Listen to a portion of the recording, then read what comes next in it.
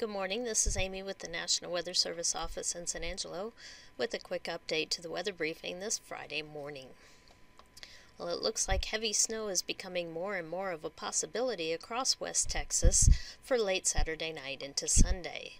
But we'll start out with a quick look at the forecast for today. We have some clouds moving into the area from the east, so we will see temperatures a bit cooler today than we have seen the last few days. We're starting out this morning with temperatures in the mid-20s to lower 30s across the area, so we will see cooler temperatures for the afternoon hours. We're looking for highs today to only warm into the 40s across the big country, with lower to mid-50s elsewhere. Now on to our weekend forecast. We're watching an upper-level storm system currently over the Pacific that will be moving into the western U.S. for the weekend. As a storm system approaches, we will see a chance of precipitation increasing, as well as much colder temperatures moving into the area. We have a winter storm watch that we have issued for the big country, including the areas of Abilene, Sweetwater, Albany, Throckmorton, Haskell, and Hamlin areas. We expect rain to begin Saturday evening as the storm system approaches.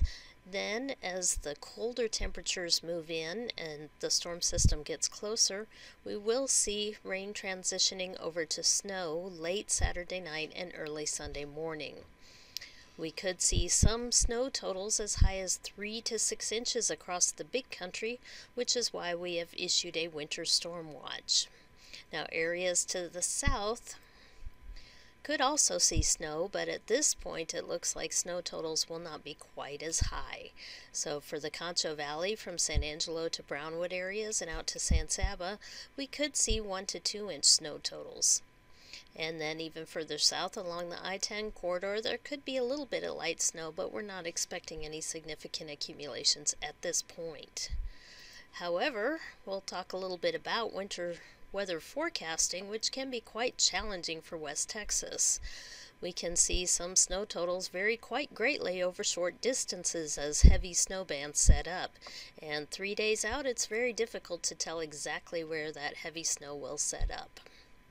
Winter forecasts can change frequently because of this. So as new model data becomes available over the next couple days, we will be updating the forecast and hopefully improving the snow totals as we get closer to the weekend.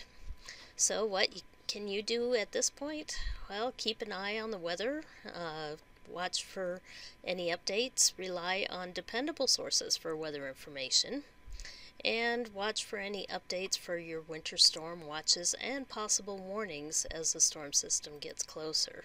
So again, we do have a winter storm watch is in effect for Saturday night into Sunday across much of the big country, and we will see as the storm system approaches if the track stays on its current track. We'll also be watching for temperatures to see if it does indeed get cold enough for snow, so stay tuned for later updates from the National Weather Service.